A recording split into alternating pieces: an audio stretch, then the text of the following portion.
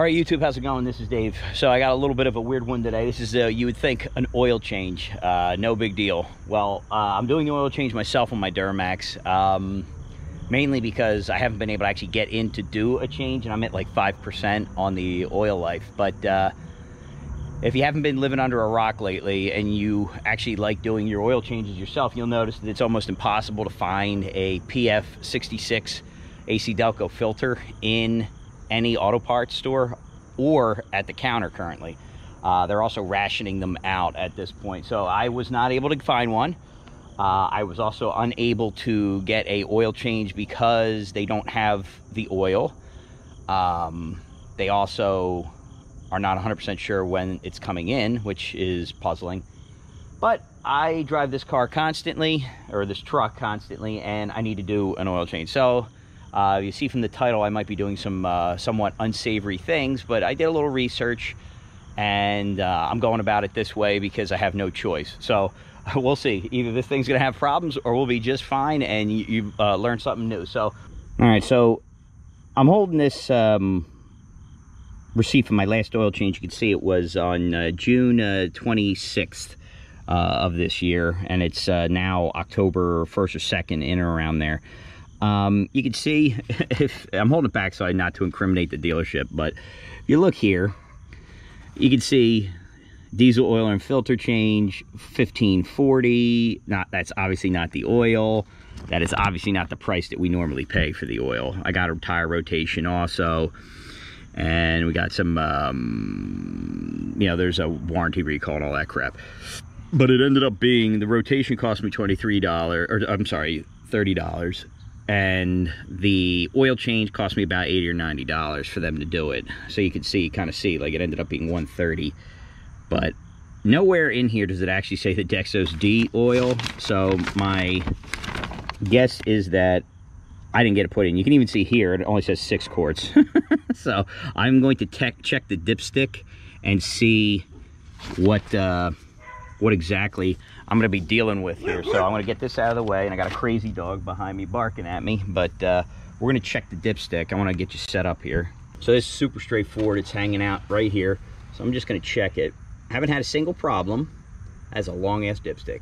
All right, and she's looking mighty dirty. So you can see, and I don't know how well I'm going to be able to hold this. I'll wipe it down. I wiped it down. We're going to go back in, and I want to make sure there's no fuzz or anything on this guy. All right, so we're going to go back in. This baby's been sitting overnight, so hopefully everything that's going to drain down has drained down. Bring her back out, and let's see what we see. Okay, about halfway up on the dipstick, but man, is she gnarly. So I don't know if this is that low sulfur stuff or not, but for me, I got no choice. So I went a little bit different route. So let me get this back in, and I'll show you what I did. Had to do some different things here. So like I said, PF66 is not available. All right, you cannot find it. So starting with the oil filter, I ended up finding a cross-reference list online. There was a correspondence from GM on one of the Duramax sites, and I'll hold it up right, I'll put it up on the screen right now. And as part of that list, this was one of the filters that was approved. So you can see PL11424. It's a pure layer filter. And I ordered a whole bunch of the PF66s online. I should be getting them Wednesday at the soonest. So I ordered a bunch of them just so I can have them, because I mean, it's just getting ridiculous. But I got this filter, and then the big question, oil. So like I said, you cannot find DEXOS D anywhere but online or at the dealership. And I decided, I said, to hell with it. If they messed up on my oil, and I've seen other circumstances of that online, I'm gonna go with the DEXOS 2. So this is the oil that is approved for use in the 2.8 liter Duramax with the DPF filter. And I know some of the folks is for Euro cars who have the diesel. And if you read through the back, I'm not going to read the back of it. It has the ACEA C3, and then it also has the GM DEXOS 2.0. I'm sorry, DEXOS 2, and then it has the codes for like the diesel and the gas-powered engines. So this oil, the 530, I know they say it's got to be 020. However, the 0 is really for like the really super cold environment, which this really will never get to. And I will have an oil change probably before that, just because of how much I'm driving. But I am at 5%, and I can't, and there's, like I said, there's no plan for me to get into the dealership to get that oil, nor am I going to pay a lot. Now, I did pay a decent amount for this. Like, I paid probably with the filter and the oil, minus the tool that I bought for the filter, I'm probably somewhere in the upper 80s. I think it was $97 with tax and everything. So it's not cheap. It's like $87 for this. So you can get a better, cheaper kit with the right oil from Amazon, but I couldn't get it until 2 weeks from now, and that's just not going to fly. So here we're at. I'm going to give this a try. This is, like I said, the DEXOS 2 is for DPF systems and is what is used in the 2.8 liter diesel. So 4-cylinder. So I'm using it in this one. The 3-liter diesel has a DPF system. Some folks have, talked about there is a Mobil 1 oil that is available, and it's I forget exactly. It's a E something X2, and my brain is just fried right now. So it's for like the exhaust protection EP something, or I forget exactly what it is. They're two different ones. There's the one that's readily available. It's a little older. That is for DPF systems, and then there's the X2, which is supposed to be for the 3-liter diesel. You can't find that anywhere either. It actually, as a matter of fact, is even harder to find as far as getting it delivered in a timely fashion. So I'm using this.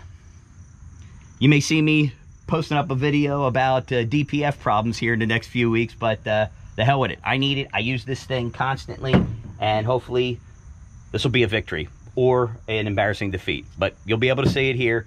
And let's get the oil change done. I'm not going to bore you too much with it because it's very, very straightforward, actually. That's a very nice thing. But let's get under the car and get it going. All right, folks. So I got a little super view action going on here. It's a little hard to kind of line everything up for you, but hopefully this will be able to show you what's doing here. So oil filter's right here. And then the drain plug is right here. I mean, I've barely got the truck up off the ground, just enough for me to get underneath it here. But it is very, very straightforward. So I got a wrench here that I'm going to use. It's just a simple, it says 75.6 millimeter 14 flute. So I want to make sure this guy's under it. We're going to get underneath it and give it, whoa, okay, that was super easy. Okay, so I'm going to get that like that. And then, so that was definitely just a hand tighter action there. So we're going to get this going real quick, and I should start, yep. All right, running down my arm. That's the way Daddy likes it. That's disgusting. All right, wow. All right, so we're just gonna bring her in and let her drain sit right there. Make sure that's up. Okay, good. All right, now what I'm gonna do is just bring this over a little. I'm gonna let this drain real good, and I'll wipe everything down real nice when it's all said and done. But this oil is black. Now, all right, clean that off real nice. Now I'm going to get in there and clean stuff once I have a chance to wipe the pan down and everything, because it's probably running all down the side of it. But now, if I'm a bet, woo, baby, man, if there was smell-o-vision, you'd actually be able to smell that. But let's see, I should have, now, if I'm a betting man, which I'm not, because I stink at it, but I should have a 15 millimeter chilling out somewhere around here. Whatever, with an ant on it. Sweet. And I'm guessing just by the look of that, and the fact is Canadian, yep, 15 millimeter, sweet. All right, so let's get this on there. Wrench is slipping like a mofo. Let's see if I can get a good angle. All right, I'm gonna have to do the old wrench trick here. So somebody probably put this B on with an impact gun. So I'm gonna get it like this. Get it like, I gotta find a good angle. Is that 15? Yeah, there we go. All right. Yoink. There we go. All right. Now, should be able to just get it out of the way with my hand. There we go. And this should come rocketing out.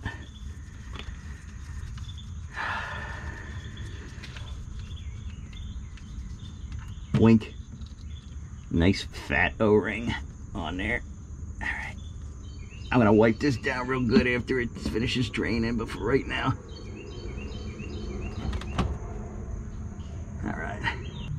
So, you know, just to note, same thing, I put the PL 11424 filter back in, standard oil filter procedure, fill it up with whatever it'll take, then take a little bit of the new oil, rub it around the O-ring, wiped this surface down, tightened her back up.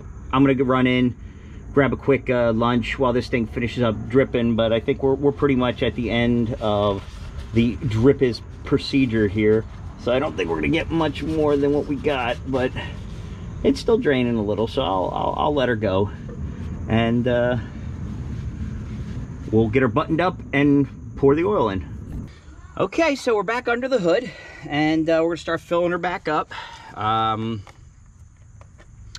Going to slowly top this guy off.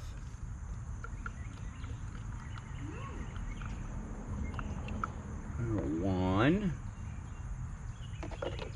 I just leave this guy in here and let her go. You're gonna probably hear some shooting in the background. My kids are firing their guns at each other, their pop guns at each other. So no one was harmed in the making of this video.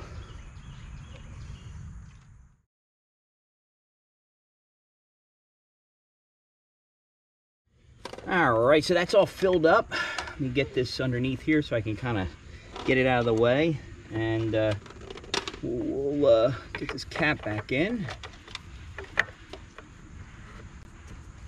So that's that. Back together, oil's in, 7 quarts in, and let's fire it up and take it for a ride and see if we notice anything different.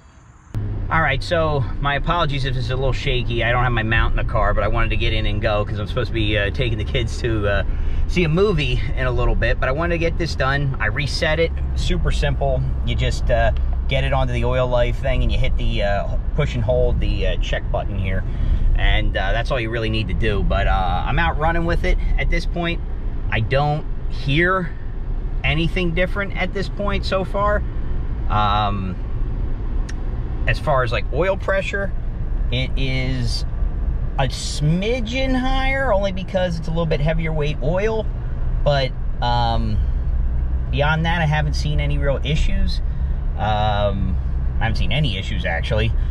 But it's a 5W30, which is normally used in the 2.8 liter 4-cylinder, and it's DEXOS 2 approved, like I said. It's right there on the bottle, like you saw so far. No issue. Actually, to be honest with you, oil pressure really isn't all that higher. It almost is identical to what I had before. So,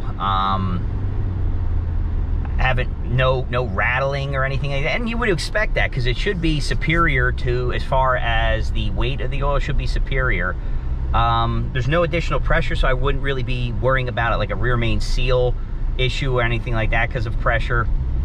Based on what I'm seeing, what the whatchamacallit, dealership did to me, whether or not that was really 15 weight, it probably wasn't. I'm hoping it wasn't. It was a computer issue. But I've noticed that the truck was running better as far as any like rattling or anything like that. So, and I apologize if I'm getting like weird angles here because I'm holding it trying to drive and not kill anybody. All right, so I just did some high-speed driving on one of the smaller highways here around my house.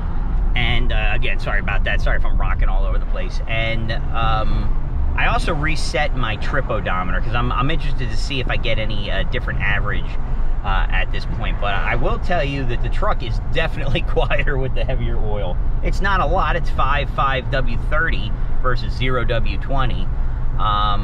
But... and it's probably just a placebo effect, so I'm not going to think too far into that.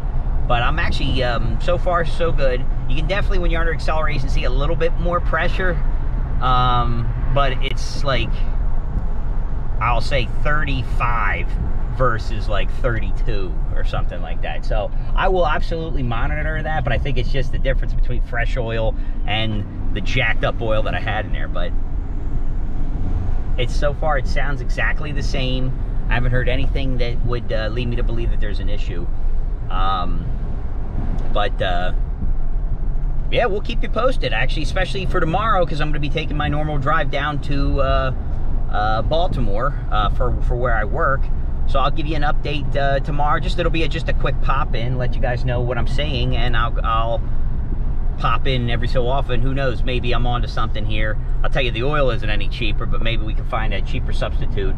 But at this point, at least there's another source, at least from my opinion. Now, I am not recommending this to do this to anyone else. I'm just telling you what I'm finding. Like, so far so good, and we'll catch up with you probably in the next day or two. So thanks for watching. Keep that shiny side up, and hopefully next week we'll take the SS to the track and see if we can get some times, hopefully on Tuesday. I'm not sure if the weather's going to cooperate, but we'll see. I got the tires done, and they're sitting in the garage ready to go, so I'm gonna give them a good cleaning and get them on the SS, and we'll figure out when we can actually take it to the track. Thanks for watching. Go ahead. Keep that shiny side up.